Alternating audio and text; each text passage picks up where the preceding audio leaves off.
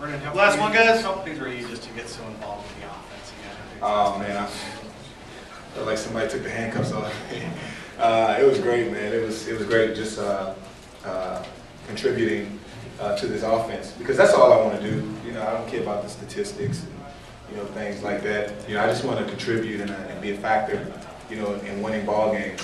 You know, I told the coach, you know, I tell coach that you know, I want to help. I want to, you know, I want to do more than just block. But you know, I'm here. You know, we win. It's all good. If I'm blocking and we win, it's cool. You know, I can take that. And he understands. We can, you know, we have that type of relationship where we can talk. And you know, that's what we love about Coach Harbaugh. You can talk to him about anything.